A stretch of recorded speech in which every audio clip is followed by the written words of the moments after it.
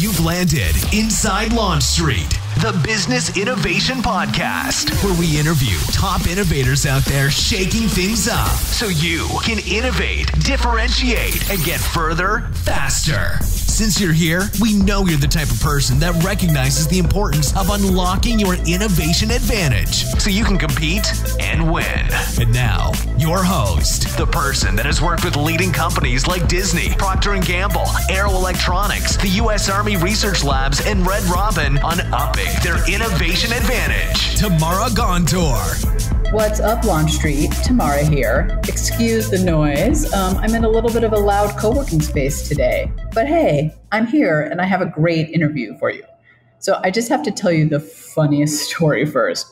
So I was walking the dog with my 10-year-old this morning and I was telling him how I wanted to get some paint and a canvas to dabble in some art. He said, well, is that because you need a distraction from work? So I said, yeah, kind of. I mean, I'm working on a lot of big things right now and it's kind of stressful. And I thought, painting might help me relieve some of that. He said, why don't you just read a book that isn't a business book for once? I'll let you borrow one of mine. It will take you to a whole new world, Ima. He calls me Ima. I just love that kid. I think, we could all use a little stress relief and distraction. So I'm wondering, peeps, what do you do to relieve your stress or to just create a distraction from work? What hobbies help you take your mind off things? I think the innovative mind needs a rest sometimes. Actually, in fact, when you aren't consciously thinking about something, the subconscious mind can go to work. So it's kind of a double benefit, like consciously distracted and subconsciously innovating. So let me know by sharing a tweet or a post with a handle at Launch Street. I'm totally curious what all of us do to just create that distraction, whether it's, a small moment or something that takes a whole day. Let me know.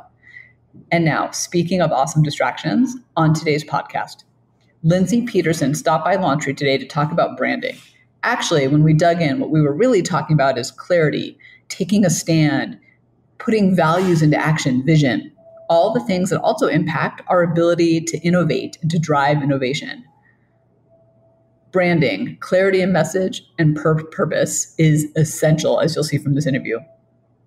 So Lindsay Pederson is the author of Forging An Ironclad Brand, a leader's guide. So it's kind of talking about why branding isn't just for the marketing people and how all of us on our teams can benefit from having that branding mindset and these tools. So she's a brand strategist and leadership coach who views brand as a blend of science, intuition, behavioral economics, and ancient storytelling. She developed the Ironclad Method while building brands with companies such as Starbucks, Clorox, T-Mobile, and burgeoning startups too. And you'll love her energy. It's just a fascinating conversation. And finally, this podcast is brought to you by Brility Digital. Partway through this interview, I actually break to chat with the founder, Derek Kuhn. Yet another insight bomb. Then I'll take you back to Lindsay and her genius. All right, let's do this. Lindsay, thank you so much for joining me. I know both of us have been pretty excited for this conversation. I'm so glad to be here, Tamara. Yeah, I'm so looking forward to digging in. But before we do that, since you're new to our those of us on Launch Street, what's one thing people would be surprised to learn about you? Okay. People would be surprised, even the people who know me well would probably be surprised to learn that when I was a kid, I was positive that I would go into the Peace Corps. Really? Yes. And what made you so positive? Oh, gosh. It felt so, it felt both tidy and adventurous at the same time. I could both see the world and have a container for it. I think. I mean, I'm kind of psychoanalyzing myself. But I think adventure, that's why. But within structure. Yes, actually. Well put. That's exactly right. I kind of it's very funny because I know several people that did it from college, and it was just kind of one of the, I think you're younger than I am, but I grew up in the 80s and the early 90s. So the Peace Corps was kind of the big thing. That's what a lot of us really wanted to do. It was a really viable alternative. And I didn't do it, but I always envy the people that did. It sounds so cool. Same thing. It sounded really cool. It actually sounds really cool now thinking about it, but it really sounded cool in the 80s. Maybe this is a stretch, but it kind of makes me think that that's why branding is your thing. And Ironclad branding, because adventure within structure, right? It's this this blend of innovation and communication. I think you're right. That is quite a connection to make, but I buy it. So you and I were talking before I hit record, just about how important branding is to innovation, you can't have a new idea without being able to communicate it if you really want to know its viability, which is kind of why I wanted to have this conversation with you. But I want to back up for a second and just make sure we get on the same page with what branding even is, because to me, like innovation, it's one of those words that people use to talk about everything from the font they use on their website to the architecture for their brand and the communication for it. So from your perspective, what is branding? And then obviously I'd love to get into ironclad branding as well. Wonderful. It's so true. This word brand is problematic. It takes people to different places. The way that I define it is your brand, and then I'll talk about branding in a second. Your brand is the thing that you stand for in the mind of your audience. So whether your audience is your target customer, whether it is, if you're a person, it's the people who you're talking to. If you're a nonprofit organization, it's all of your stakeholders. So what is the idea in their mind that you own? That's your brand. Branding is all the things that we do to bring that to life. So some of those things are things that happen really, really upstream, including developing the product. Some of those things are things that happen all the time, our communication, our messaging, the visual imagery that we choose for our logo, our copywriting, and everything in between. All of those things that you do, all of the activities that you do as a business that either reinforce or erode that position in the mind of your customer. So before we dig into ironclad branding, I want to ask a question about this, because that was very helpful in the distinction of like one's what it is and one's how you do it, right? Or how you bring it out there. How much control do we have over our brand now versus how much of that is input from our customer? Because I think, right, like we were talking offline about way back in the day when I was in branding, way long time ago, it was very hierarchical. Like we told the consumer what to think. And now the lines are so blurry. So from your perspective, I just love to hear where you think it is today in that way in terms of control around your brand and the branding, really. Yeah. So the brand, the idea that you stand for is something that it's kind of your internal North Star. So it's the thing that you use to guide your decision making. That hasn't really changed. Like the notion that it's a good thing to define where you're going is not a new thing. What's new is that the mediums are now democratized. So it's not the person with the most money has the loudest voice, the way that it used to be in the second half of the 20th century, where TV advertising was the main way that brands communicated. And TV advertising is very expensive. So only those with a lot of money could advertise, and it's a single direction. It's just from the business to the audience, or at least in theory it is. And in reality, even back then, the audience would talk to each other, and you would tell your friend and your neighbor what the brands that you evangelize. You could still do that. You just didn't have an internet format so your megaphone was really soft.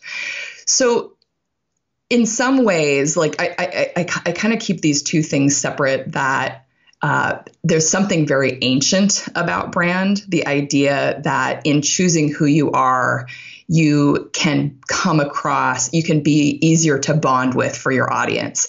That's an old idea. The tools now make it so that your audience has a conversation amongst themselves and back to your company. So I think that the blip is actually not now. It was the second half of the 20th century when TV advertising had its heyday, and we had this one-way communication between a company and the audience. Because if you go back, 1,000 years or several thousand years, people still talked about which is the best butcher in town to buy your meat. It's not as though So that's old. And we're actually more like that now than we were during the second half of the 20th century. So I think the idea of control is a little bit of a fool's errand. You don't control the way that your audience relates to your business, but that doesn't let you off the hook to put a stake in the ground for what is the thing that you want to be in the world, to set your own direction.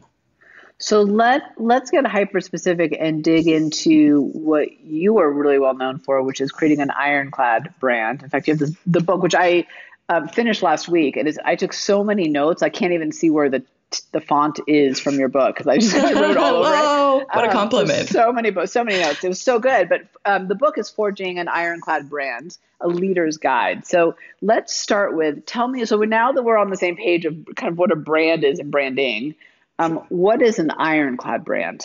Yeah. So an ironclad brand is, if you take the notion that brand is the thing that you stand for in the mind of your audience, in the mind of your customer, an ironclad brand is the space that you can own in the mind of your customer that's the most value creating space, that's creating the most value for your customer and therefore the most value for your business. So of the infinite possibilities, of the infinite things that you can stand for as a business to your audience, the ironclad brand is the one that creates the most value. So it taps into a need that's really big among consumers or among your customer. And it also leverages the thing that you as a business do better than anybody else, so that you're the only one who is occupying that space in the customer's mind. Oh, that's interesting. So it's kind of like it's differentiated and it's also defendable. Yes. Yeah. Yes, exactly. Okay. Because there's a lot of, you kind of think, I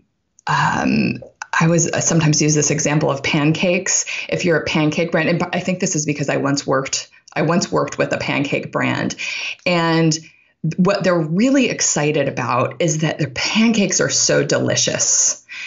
Our pancakes are the yummiest.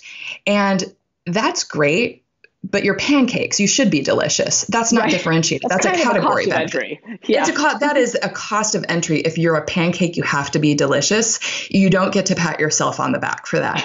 You have to own something that's different. If you want to create value for your business, you have to be different.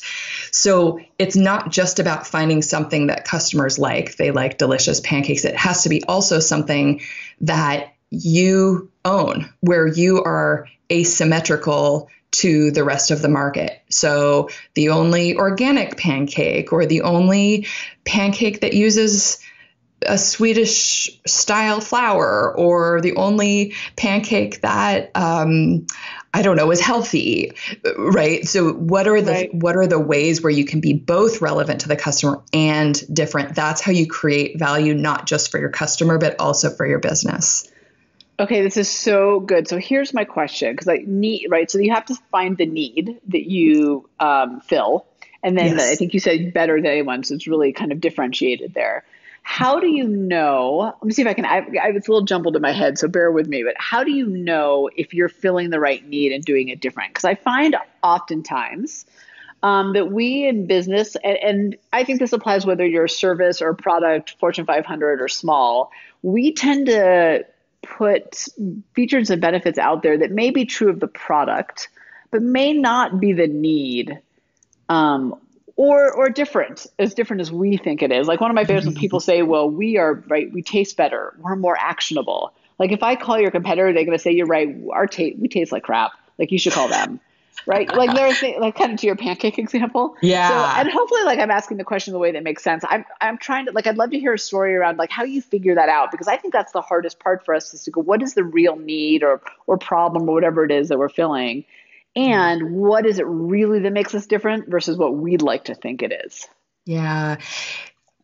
The first and maybe the hardest answer that comes to mind is not to start with your product or even with your company, but to start with what's it like to be this person? What is it like? Get inside their world. Forget about your product for a minute. Even forget about your industry for a minute and think about, what is it like? What is a day like for this person? What are the things that worry her? What are the things that bring her joy? What are the things, where are her constraints? Where are her scarcities? And then start really, really big from her standpoint, because in her world, your product or even category probably occupies a very small percentage of what she cares about. So start with what what really matters to her, and then start moving closer to, okay, now what is the problem? What's it like to be encountering the problem that our product hopefully will solve? What's it like? We're still not at the product yet. We're at the problem. Right. And spend most of your time there. I think what is kind of like let me give an example. If I'm doing interviews of customers, or if I'm coaching my clients to do interviews of their customers, and you have half an hour on the phone with a customer, spend 25 minutes before you even talk about your brand or your company. Spend most of the time inside the world of your customer. So that's how you can get away from this kind of reverse engineering your product into your customer's world, is starting from the problem and then working to how you're going to solve it last. So then you're solving a big need, because the small needs are the ones that you can communicate with a feature or benefit, right? Like those are sort of like plugging a hole. But if you're starting with a big human unmet need, and it's something that, by the way, the customer likely is not going to be very articulate about. So you're actually doing a lot of work to synthesize and kind of read between the lines. They're not going to say, what I really need is somebody who can give me some sort of device that is going to read the news to me every day. They're not going to get to, it's actually not there. If they're that articulate about it, it probably isn't that big of an unmet need. So to really start with the places where they're inarticulate, likely are, but where you're still sensing that they're stuck, or where there's some emotional charge to it, there's a problem in there, and it's hard to solve. And it's kind of our job as innovators to understand the nature of that problem and to design for that problem, and not take our neat product and try to tie it back to the customer. That's hard, right? It's hard to do that. Well, I did spend many years in market research, and to what you're saying, I did find over the years that the biggest opportunities were not in what they could clearly articulate to you, but what they had a lot of passion around, like their frustration. So is that what you're looking for? Is it like, I'm looking for that moment, even though they can't articulate it, the emotion is there. Yes, exactly. So here's when you know you're not there. When the customer can say, if my battery life on my smartphone were just 50% longer, I would be super satisfied.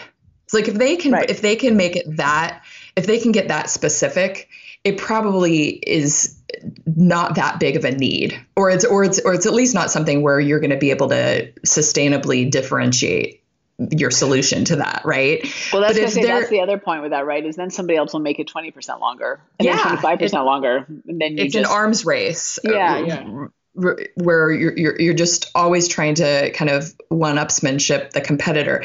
But if you hear your consumer saying, I'm trying to think since we're talking about smartphones, if you hear the consumer think, I work more than I want to, I would love to be spending more time with my children. I would love to be more part of their day. When I go on business trips, I feel so left out from the rest of the family. Then somebody devises FaceTime, right? They didn't say, oh, we've got this teleconference technology. They start with, what's it like to be away and want to be present? And then they get to it. And that's a way bigger need than battery life or anything that you can resolve with a feature. Who do you think is out there, either in your you came across in researching for your book or in the work that you've done with your clients, who's doing it really well, and why? Yeah. The brands that I think are the most effective and the most value creating they're the ones where there's the least work that the customer has to do to grasp what that brand is. So a brand that I personally love is Volvo. And the reason for that is when I say Volvo, it's almost synonymous with safety. The word safety, which is a 2-syllable, incredibly specific word around which everything Volvo does is to optimize for safety. And because that is so well understood, and by the way, this is true anywhere in the world where I've ever been. When I say Volvo, people say safe or safety or safely or safe drive. It's universal because they're so consistent about everything we do is to optimize for safety. It takes the pressure off. You don't have to have this really sexy, neato piece of copy. It's nice if you do. It's great if you have good copy, but at the same time, they're using all of their cylinders instead of just one cylinder in order to communicate Volvo. It's the design of the car. It's kind of boxy. It's their patent strategy. They don't take patents on safety features like the 3-point seatbelt, which they pioneered, because it makes their drivers more safe if everybody has that. Right. These are things that's interesting. Way before you get to messaging, they are landing.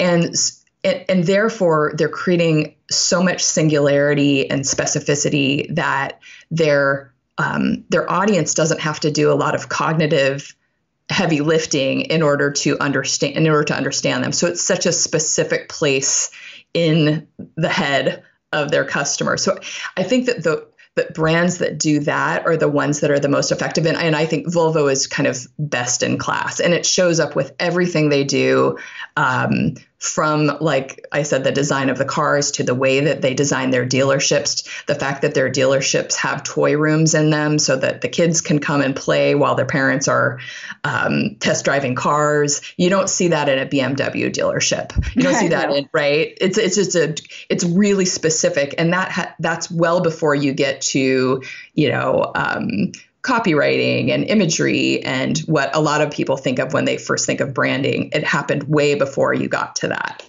Well, it kind of ladders back to what you were saying in the beginning about your brand, that you have a North Star for it. This is what we stand for. And if that's the case, right, given your example of Volvo, and as you were talking, I was like, safety, like that is totally it. But it has implications across your entire business model and how you do things, not just the advertising, marketing, whatever you put out into the world. Yes, exactly. And that's why I kind of insist that it's the leader who ultimately owns brand, because, or whoever's making the decisions of how to allocate resources across a business, they're the ones who ultimately own brand, because then they can allocate resource. Okay, our R&D, our innovators in this business are going to be charged with safety as the metric, not sexiness, not ultimate driving machine, not luxury, not any number of other also good ideas, but just safety, and can give air cover to those people so that they can focus on that at the expense of other things. So that's what's so wonderful about having a crystal clear brand from an innovation standpoint, is then it helps everybody know how to make trade-offs. I'm in a trade-off. We're not going to do a sports car, for Volvo, because we stand for safety. Right. That wouldn't make sense. Yeah, it wouldn't make sense. And I know that it wouldn't make sense because our leader has said we're all about safety and we're going to trade off things that don't reinforce safety. I have a few more questions. Before we do that, I feel like we almost just answered it, but I want to have the conversation with you on the podcast, which is, I think we sometimes think of brand and branding as for marketing people, but we're really having a business conversation. So I would just love to hear from your perspective, kind of why you think as leaders across a business of any kind, we should care about this conversation you and I are having. Yeah. So ultimately, when you have a brand that creates a single-minded idea in the mind of the customer, which you can only do if you're doing it across everything the customer experiences, not just messaging. When you have that, there are a lot of economic benefits to it. It elevates your pricing power. Preferred brands by definition have the ability to charge higher prices, higher than COGS, higher than their competitors. So it helps you to have healthy margins. It creates a competitive moat. It's difficult to copy brands that are single-mindedly, reinforceably owned in the mind of the customer already. It galvanizes employees who have more of a sense of purpose. It liberates them to focus on a singular idea, which is a gift to your employees. All of these things happen well before you get to marketing. Or they can happen well before you get to marketing. Another way of looking at it is some of the listeners may have heard of the 4 Ps framework, which is sort of this classic idea that when you're positioning, there are 4 ways that you can come through in your positioning. So those 4 Ps classically are product, price, place, and promotion. So the product that you develop and all of the things about your product are a way of reinforcing your position in the mind of your customer. So is the way that you price it. So is the place, the way that you distribute or get your product to your customers. And then promotion, which is the final of the 4 Ps, what most people think of when they think of marketing and even when they think of brand, that's the communication of all of that. Of those, and by the way, there's no reason to think that there's only 4 Ps, but the idea is that you can kind of surround the ball. Product is the most of all of those is probably the most important. It's certainly the least forgiving of the things that you can do for your customer, because no amount of great promotion saves you from a product that doesn't uniquely solve a need. So starting at the very beginning is the way that you create this value, create this ability to elevate your pricing power that widens your moat, that galvanizes and sparks and inspires your employees. And the majority of it happens before you get to marketing. And all of it, at least in my mind, all of it is something that the leader can provide air cover to the organization to optimize for that thing. It's so interesting, Lindsay, as we're having this conversation. As I was reading your book, I was thinking about some work I need to do at Longstreet, first of all, to be a little clearer. I was like, oh, we are not ironclad yet. But also, when I think about the brands that I go and the businesses, and it can be like big brands like Southwest or, the coffee shop that I know down the street. But when I think about the ones that I advocate for, they're not only super clear, they're very narrow, which one of the things that you talk about too in the book, and what they stand for. So like when I think about, I always try to fly Southwest, always. I don't always get to, but I try because I'm very clear and I connect with who they are. Because any plane can get me there at the end of the day. Some are better than others in general, but they're who they are translates across to their hiring practices, how they set up, how you shuffle into the planes, et cetera. And that's kind of what I hear you saying is it's like you find that point, that heart, and then it just translates out into everything that you do. I love your illustration and the choice of Southwest and the way that you just described your own way of relating to Southwest. You choose, so Southwest, razor thin margins in the airline industry. If you have customer loyalty, your margins won't be quite as just a little bit less razor thin. If people are seeking you out, if you're a preferred airline, that's good for your business. And you don't do that just with your tagline and your copywriting. You do it with every way that the customer experiences what your offering is, and that includes the way that they answer the phone, the smile on the face of the person who's boarding you, the boarding process itself.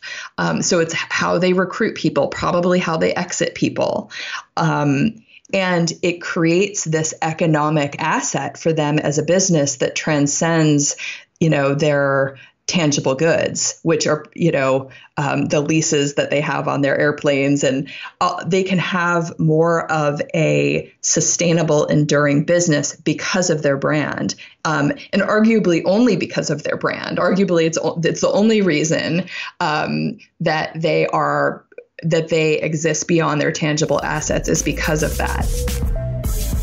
Okay, I am here at Launch Street with Derek Kuhn, who is the president of Brility. Derek, you are the perfect person to have this conversation with. I want to talk to you about business growth because I suspect most of us are doing it wrong. I know I was. So how do you think about growth? Hi. Hi, Tamara. So you're right. We have definitely seen some challenges how people think about growth. I think it boils down to this. They have these lofty aspirational goals, and then they have a bunch of disconnected plans and to-dos. The biggest thing I see, the biggest mistake they make is once they set these objectives and these aspirational goals, they need to spend some time thinking through and defining their strategy. And as we talk about strategy, it's an interlocking concepts that have compounding effect that are based on detailed research about your market opportunity, your company, your competitions, and then we form that, which allows us to be adaptive. So growth is mostly limited by the lack of a strategy, not for lack of goals and certainly not for lack of to-dos, but a thoughtful approach to the method behind the growth. So Derek, let me ask you this. When you say compounding effect, I mean, I know what that means, but how do you know if you have the right pieces that allow that to happen? Well, that's a great question. And this is where our focus on digital platforms really delivers. In order to judge the effectiveness of your efforts, digital, unlike anything in the history of man, finally allows us to see in real time interactions, how things are being affected, the ripple effect as well as the direct effect. And then we can adapt continually based on the feedback loop that we get.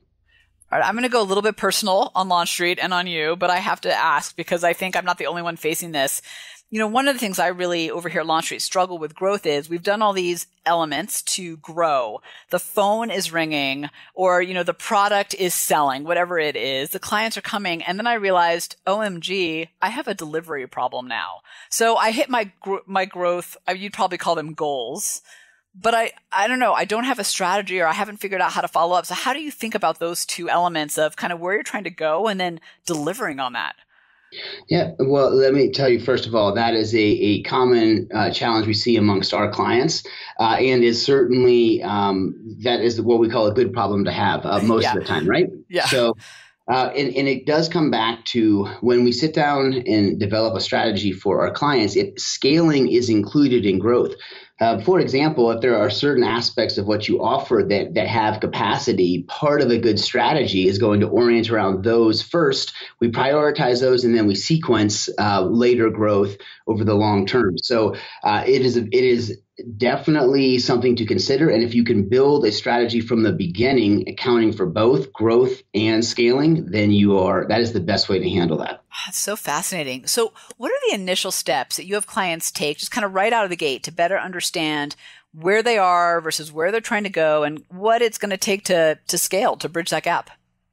That's a great question. So I've been doing this for 15 years and developed a process specifically for what you just asked. We call it the Digital Presence Assessment, the DPA.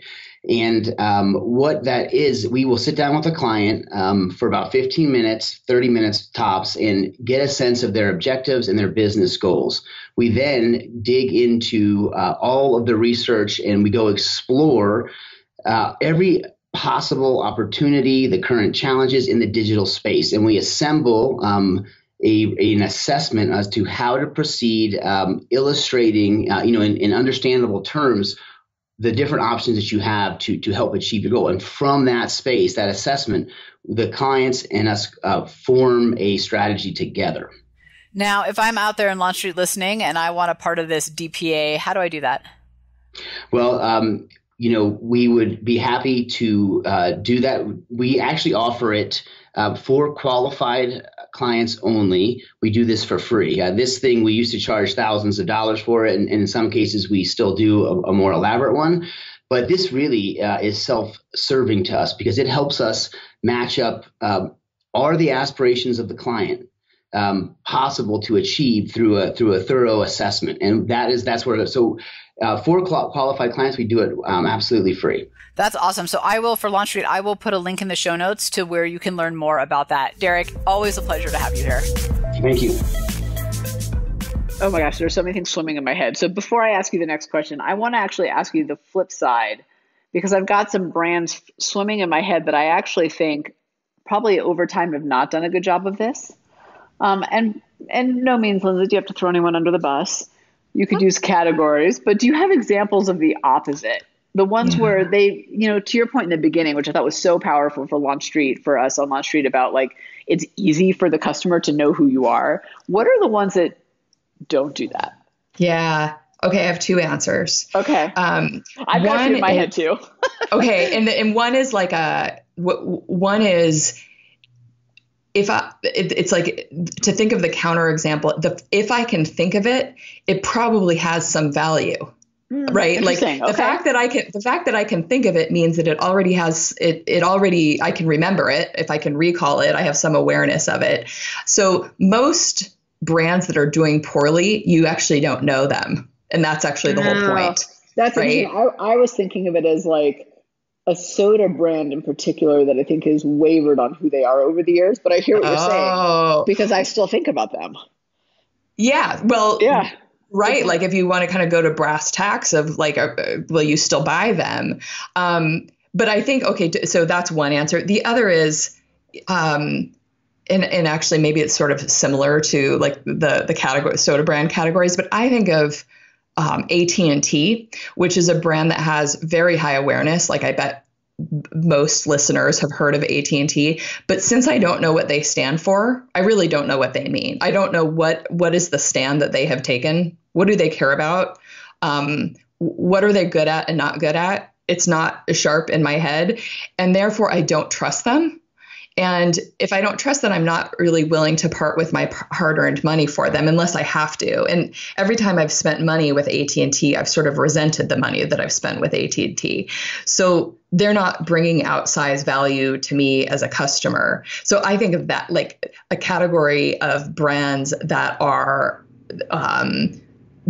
poor, that have poor goodwill to their audience, like AT&T or Comcast, or those are bad. Those are just bad brands. The reality is that I do still spend money with them sometimes because I have to. Where I don't spend money with is the ones that I've never heard of. And the reason I've never heard of them is they made it too hard for me to learn about them. That's really, you blew my mind just a little bit there, because I really was going through examples of ones that a little bit like Comcast and Pepsi, of course, is who I was thinking of. And because they're like the opposite of Coke, it's very clear what Coke is about. Pepsi every 4 years decides there's about something else. But you're right. I think of them. And the ones that I don't think about, I probably came across my radar and they made it so hard that I just filtered them out and kept going. Yes. Exactly. Yeah. And if you can't, I never thought of it that way. You're right. I mean, it's true though. Like, I mean, in some ways, like Pepsi, it's sort of unforgivable with the amount of money that they have, that they still, that they still have personality changes every, probably with the change of brand manager hands every few years. I mean, that's just crazy. And that I completely agree with you on that. I think most of the brands in the world are the ones that are like the mom and pop coffee shop or yoga studio on my street. And they don't have the luxury of being able to spend that much money that Pepsi spends with everything that they do across all 4 Ps. And so for them, they actually have a more kind of existential problem of just, let's get people to know who we are. And how do we do that? Well, let's first choose who we are, and then use that idea to imbue everything that we do as a business. I could think of a lot of examples like Pepsi where money kind of covers up all sorts of sin. They still have high awareness despite being right. And I mean, AT&T too. I think AT&T spends more than $1 billion a year on TV media alone. So there's a lot of money that goes into creating awareness without creating goodwill among customers. But I want to dig in though, because you said it kind of quickly, but I think it's really important. You're talking about like the yoga studio on your street who doesn't have the luxury of money to cover up, their sins. I love how you said that. It's great. And I think there's a lot of that, particularly in the US, right? A lot of small, mid-sized businesses. And I think that one of the challenges they face, and I'll just keep going on the yoga example for a second, is, there were yoga studios everywhere. I live in Denver. They're everywhere. And then Core Power Yoga came in and decided to stand for something a little fiery in yoga. And they crushed the market, right? And rightfully so, because they did a brilliant job of being very crystal clear about who they were. And all these small yoga shops that were probably awesome. I don't know. I couldn't tell you the names of them. I don't remember them, kind of to your other point.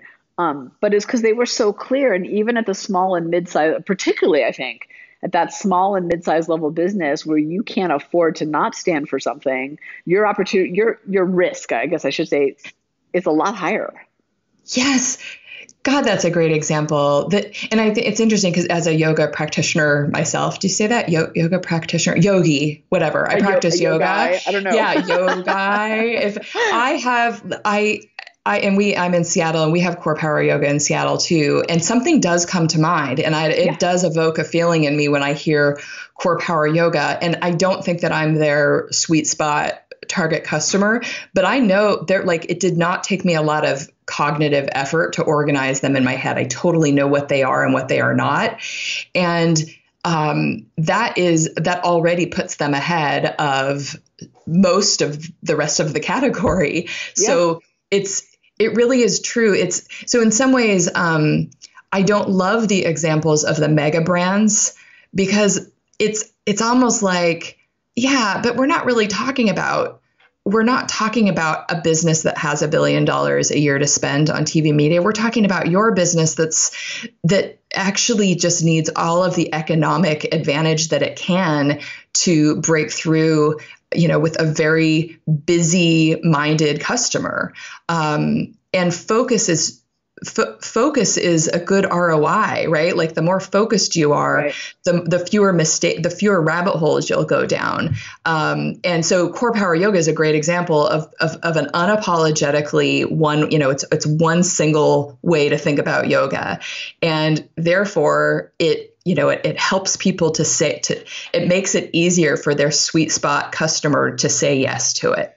Do you think for us small and mid-sized businesses out there, however, I mean, that can be anywhere from 100,000 a year to, $10, $20 million a year and even more. But do you think we struggle with ironclad branding because we're afraid of turning customers away? Like just thinking about my own personal experience, right? Like I don't want to say no because that's a customer that then won't come to me. And I intellectually, I get it, right?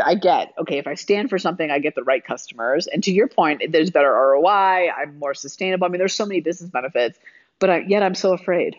Yes. I mean, I think that you absolutely hit the nail on the head that the thing that makes it, even though we intellectually know that when we make a choice to focus on something, we're saying no to the things that probably weren't good things anyway, it is really scary to take things off of the table. It really is. It really is, especially for the leader who's saying, wait a minute, but all of those other things could be customers too. I'm saying no to them. And so there's a couple of ways that I personally, as a business owner, think about this that helps me resolve it a little bit. One is that when you define your target customer, the person for whom you're going to optimize the rest of your business, it doesn't mean you're going to say no. It doesn't mean you're going to not accept money from people who are not within that definition of a sweet spot customer, right? Like maybe Core Power Yoga is for people who have done yoga a lot already. That doesn't mean they're not going to accept new students as well. It just means that they're going to optimize for their sweet spot. So it's like a bullseye board where you get the most points for hitting the center, but you still get points if you get it on the dartboard. But you're more likely to get on the dartboard at all if you aim for the center. Right. Right. Yeah, it totally makes sense. And I think that the people they hire are the right fits, right, for that kind of thing. The setting and the design of their yoga studios makes sense.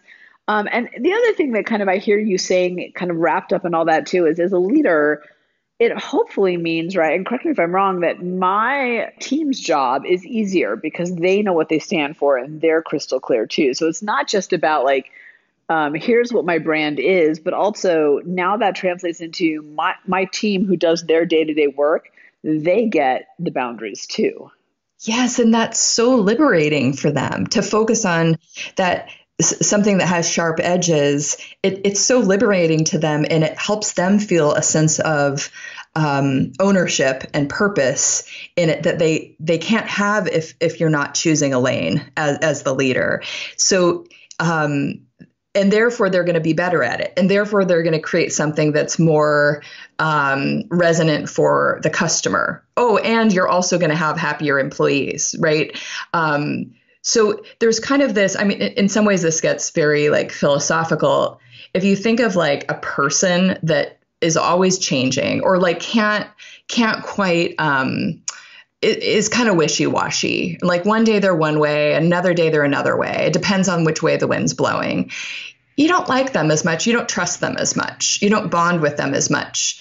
And since brand is kind of a way to think of it as a relationship between your company and your audience, you're not going to have as strong of a relationship as a company if you don't kind of have enough respect for your customer to put a stake in the ground. They're not going to be as likely to respect you, right? Like it's sort of this two-way street. Having said that, I have a huge amount of empathy for this fear that it is tricky. Like when you take things off the table, it feels scary. And so in some ways, what I want to encourage people to think about is think of it less as taking money off the table and think of it more as who is the person who is going to get disproportionate goodness from my business? How can we optimize for them? Or who is the person who brings disproportionate value to our business? Let's optimize for them. The rest can fall into this, but let's not optimize for the wrong people. You know, it's interesting. This is going to sound like a tangent, but it just came to mind. As you do a lot of speaking in the work that we do, a lot of keynote speaking. So I'm a member of an association, a speaker association. And one of the things that always blows my mind is I'll meet someone and I'll say, "Oh, what is your area of expertise?" And they'll say, "Oh, I'm a web designer, a Reiki master, and I talk about motivation." And I can't wrap my head around who they are, what they do. And that's on a very personal level, right? Where, I meet people and they say, "What do you do?" And I'm like, "Oh, I'm in the innovation space," like done. And I think it's fun, just on a personal level, like it's so, if you think about the language you use to describe yourself, think about how confusing that is when you hear that from someone else, like how that translates into your business. Yes. It's all about make it easier for your audience to remember you, make it easier for your audience to let you into their head. And the way you make it easier is you make it super clear. You don't say, "I do both Reiki and motivational speaking." Not to pick on either of those, but when you're both, it's like, what? Right. Well, it demanded more cognitive energy from me as the listener, which if I like them a lot, I might actually expend that cognitive energy. But most of our customers don't really care that much about us until they have a relationship with us. So you're just trying to get them in the door. Just make it easier for them to want to be in a relationship with you, to make it easier for them to grok what you are as a business. I love the idea of measuring cognitive energy, like on a scale of 1 to 10, like 10 being really good and 1 being horrible, or maybe the other way around, I guess it would probably make more sense. But of like actually going into your business and being like, how much cognitive energy does it take my customers to do business with me? That is so awesome, Tamara. I'm going to use that. I love that. It's like, let's grade ourselves on, the level of like neurological, like glucose that was expended because we have, let's just be really honest here. How easy did we make it for people to let us into their head? And that's actually the empathetic way to be as a business. Well, and it really speaks to me because I think one of the things that we all have to be mindful of, and I think we all are, at least I am, I'm exhausted. Like the number of inputs that I get every day and people and businesses and brands trying to get my attention is exhausting. The energy that I have to put out, even to just remove that stuff from my brain is tremendous these days. So the idea of measuring that for our own businesses, I think I don't know, for me, it personally resonates because I feel exhausted by the inputs that I get every day. I love that. It kind of brings us full circle to your first question about kind of brand and like how brand has or has not evolved.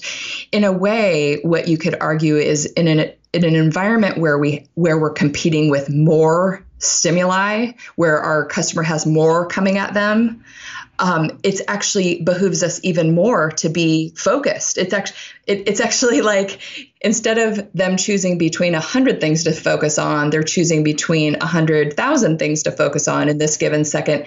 So it's even more important that you're singular and making it super, super easy for them to let in. It's not less important. It's more important. Right. Yeah. And that is personally really how I feel, that I have 100,000 choices to make every single day. So please, for love of God, don't make it hard, which is why I think your book, The Ironclad, is so good. So I do want to spend a couple minutes talking about a few of them, because as I was reading through the 9 criteria that you have for Ironclad branding, a couple of them surprised me. So I'd love to just go through those and kind of get your thoughts on why they're so important, how they made the top 9. And I'll say all 3 of them because I'm not sure how they kind of, from your perspective, fit together. So 1 is that it's asymmetrical. 2 is that it has teeth, and 3 that it's narrow. And I feel like the narrow we've actually kind of covered about the focus. But, right. Yeah. But the other 2 really, when I started to read that, I was like, I would have never thought of it that way.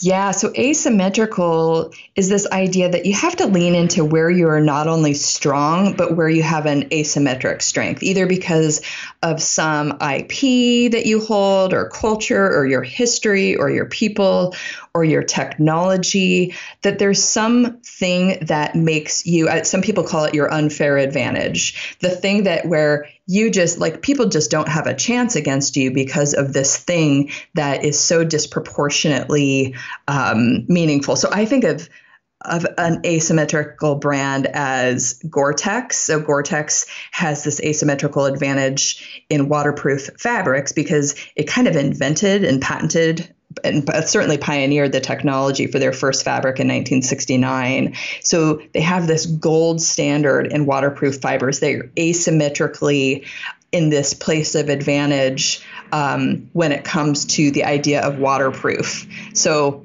they can really own that in their market. And then the other one you mentioned is one of the criteria for Ironclad brands are that they have teeth. I call it having teeth. And that is that it needs to be backed up by fact. It needs to be a promise that's not only true, but it's demonstrably true. So it's easy for somebody to believe it. So when a brand makes a promise that's really big and aspirational, but it's not anchored in something that's clear and evident, that's a brand that would not have teeth. And if it doesn't have teeth, then the customer's not going to believe it and they're not going to trust it. They're not going to let it in. So a brand that does a great job of having teeth is Geico. So Geico, their claim is 15 minutes could save you 15% or more on car insurance. 15 minutes is fast, but it's not so fast that it's not believable. 15% is substantial, but it doesn't sound like an overpromise. The matching of 15 minutes with 15% makes the promise memorably specific. So that's a brand that has teeth, and therefore, like, it's got this nice sharpness in my mind. When I think of Geico, it's really easy for me to grasp what they represent. And correct me if I'm wrong with them because I don't use Geico, but I have to imagine they also actually can back that up, right? Like yes. they're not saying that, and then every experience with them is the opposite. Yes. If you make a promise and you don't deliver on the promise, at best you might have some people, some first-time buyers. But you're going to have high churn, or you're going to have low repeat. If you're in consumer packaged goods, we call that a low repeat business, where people try it, but they don't keep buying it. Or in insurance, they would call that a high churn business, where people try it because they've heard this great promise, but they churn right out because you've broken the promise that you made. So yeah, you have to deliver that. In fact, that's one of the criterion for Ironclad Brands is that you have to deliver on it consistently with the big things and with the little things, with the letter of the promise, but also the spirit of the promise. You always have to deliver it. Otherwise, you're not going to create outsized value for your business because you're not going to have high loyalty. You're just going to have a lot of first-time buyers. So part of the reason why I picked on those three after reading the book is because I think they were all really good, but is because those are the three that I felt like, it kind of goes back to actually what we were talking about in the beginning, that we often get, I don't know if lazy is the right word, but we don't do our due diligence. So like with the asymmetrical, kind of to what we were saying, we go, well, we taste the best, right? Yeah. Like we assume something because we want to believe it versus really digging in to say what really is our advantage. And in that, I love the word asymmetrical because I can visualize how it's unique and not just the same as everybody else. But I think we get, again, I'm not sure lazy is the right word, but we don't really find it. And maybe it's because we don't want to realize we don't have one and we have to figure out what it is. I think that's interesting. Yeah, it could be, right? Like we don't want to own like, oh my God, we're just like everybody else. And then the teeth, the same thing. I think we have a tendency to overpromise and be overly aspirational with how we position things to our detriment. And you see that I was like, everything is transformative these days. I'm like, really? You can transform my life with that, I don't know, whatever it is, drink? Like, okay. Right. How about you just make me feel a little better? Yes. You know what I mean? Exactly. I bought a mouse for my computer, and it was a brand I had never heard of. I got it on Amazon, and the box that it came in, something said like, unlock value for your life or something crazy, like just a very big promise for a computer mouse. And I just kind of laughed at it. I mean, are you kidding me? Really? And so they just kind of lack credibility for me, and therefore I'm not going to be loyal to it. Right. And I think there's kind of two areas. That one is the overpromise in the beginning of like, this is going to rock your world. This new, I don't know, I just bought a pillow for my tub, like a head pillow. And it was like, rejuvenate and revive and find yourself on the packaging. And I just died laughing because I was like, really? I just don't want to hit my head on the porcelain. That's all I'm asking. I thought it was so funny. It was the only option. Otherwise I wouldn't have bought it because it made me roll my eyes. So that's part one. And then part two, I think, is not delivering, to your point. And then that lacks repeat and you lose customers fast. Yeah. You have to make a really meaningful promise, but you have to know that you're going to be able to deliver on it time and time again, whether it's their first time with it or the 1,000th time with it, that you're delivering on that promise. Otherwise, they're going to switch, or they also are going to be less likely to tell their friends about you if they don't like it, or they will, but it'll be in a bad way. Yeah. Oh my gosh. Okay. I could keep going just about the 9 criteria, but I do have to close this out. I can't even believe it. We might have to do a round 2 because I have more questions. I want to bring it back to innovation for a second. How does Ironclad branding help me as a leader ignite innovation in my team? The first thing that comes to mind for me is that you're pushing decision-making. When you define the singular idea, you're pushing decision-making to them. You're allowing them to own the idea. So it enables them to be focused on something that will require some, if you're not going to hedge on your promise, it will require some making trade-offs. But like if we think about Volvo engineers, they love working for Volvo because there isn't a flavor of the day innovation mandate. They're always doing things to reinforce the delivery of safety, from the way that the car is built to the way that the dealerships are structured. So that galvanizes them to create more value in a way that only your brand can create value. So that's the big way to think about it. But I also think about it kind of selfishly. If I'm the leader, I want my team to be focused on something that's going to create the most value with their time and resources. So the whole idea of defining the right brand idea is it's going to be the brand idea that will enable them to be spending their limited time and budgets on the things that will build the most value unique value for this business. So it's really like, it's really a North Star for where you want all innovation to fall under, is to optimize for this idea that you're defining with your brand. I mean, I could not agree more. I think those boundaries actually foster innovation because you're not just throwing stuff on the wall to see what sticks. You're clear about where you're headed and what platform you are or foundation you're using for innovation. I think all too often we go, oh, we're going to innovate, so let's throw away all this and go create something crazy new without bringing it back into what you said. It creates a clarity that we don't often have, and it's hard to innovate when there's no clarity. It's actually really hard. Harder than exactly. We think it's all chaos, but it's actually not. There's there needs to be kind of go all the way back to Peace Corps. It's structure and adventure. Who knew? Yes, it all goes back who to knew? All right, before we close out, where can people go to learn more and connect with you? Yeah, so my book is Forging an Ironclad Brand. It's available on Amazon, etc. And if listeners are interested, I have a free giveaway on ironcladbrandstrategy.com. That's my business's website. And it's a workbook that I adapted from the book, Forging an Ironclad Brand, that serves as a supplement to the book. So it's kind of this step-by-step workbook guide of the method that I use when I'm building a brand strategy with my clients. So you can find that at ironcladbrandstrategy.com. Awesome. We will put the links to that in the show notes. My last question for you is kind of what's your one piece of advice for us launch streeters to kind of just that first step that we can take to build an ironclad brand? Yeah. Get crystal clear about your target customer and talk to them and continually talk to them. Learn about their lives, learn about the problem in their lives that you're trying to solve, and really feel it and be in it with them. And that empathy will enable you to solve big problems for them and take the most robust route to doing so.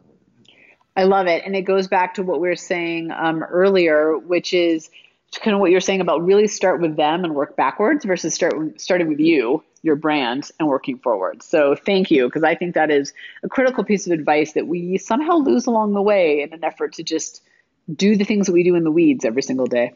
So exactly. Lindsay, thank you so much for coming by. I think we might have to bring you back because, like I said, I've got about 15 more questions that came up because of this conversation that I didn't get to ask. So. I know. I would love it. I would love to do it again. It's been such a pleasure to talk to you, Tamara.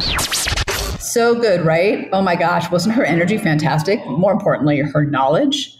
So you probably noticed by Lindsay's language that she's an inquisitive collaborative. That's her innovator archetype. If how Lindsay spoke and thought felt familiar or even just resonated with you, you might be an inquisitive collaborative too. I think you should go ahead and go to our website and find out your innovator archetype, which is your natural superpowers and competitive advantage. All right, Tamara, out.